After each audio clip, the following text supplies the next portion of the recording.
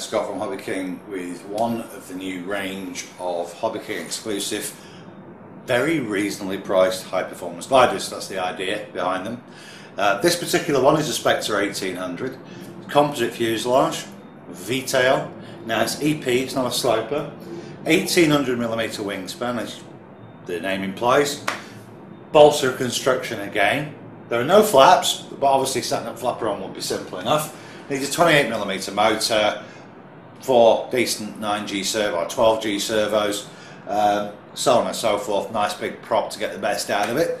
It's a great looking thing, no doubt about it. Wings come off, 2-piece plug-in affair, nice and practical.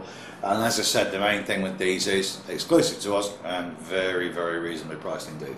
So please keep an eye out for them soon on Hobby King, and of course please subscribe to our YouTube channel. Cheers.